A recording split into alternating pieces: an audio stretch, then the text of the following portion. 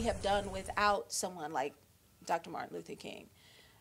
We wouldn't have we wouldn't be in the positions right now. I think oftentimes, like my son is studying him right now in school, and I'm so glad about it because he understand. He is now starting to see that there, you know, that there are differences, that people looked at us differently and would, you know, or still do at times attack us. And so we now have an African-American president, which we're very proud of, you know, and it went past even color lines. And this is something that he dreamt about. That's what he talked about in his I Have a Dream speech, that we would all one day, you know, be, you know, a collective people. So we're in a really good place right now.